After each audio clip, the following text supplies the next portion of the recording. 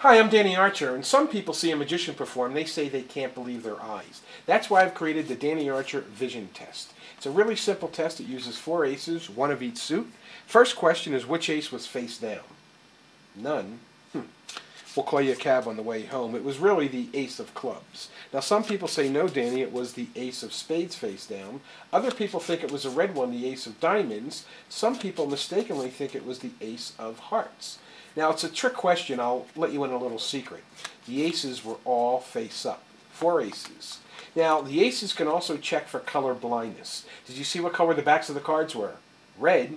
Well, they were red except for these aces, which have the blue backs, like so. I think I know what the problem is. This is what we call in the magic business a problem with vision retention. I'm going to check that right now. I'm going to remove 1 ace, place 1 ace in my pocket. That leaves how many aces right there? 3? Exactly right. There's 1, 2, 3, 4. I think I know what happened.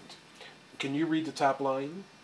Can you try the next line? Then I tell you what, you can read any one of those lines. That's what we call the vision tester. And if you're still having problems, take one of these and call me in the morning.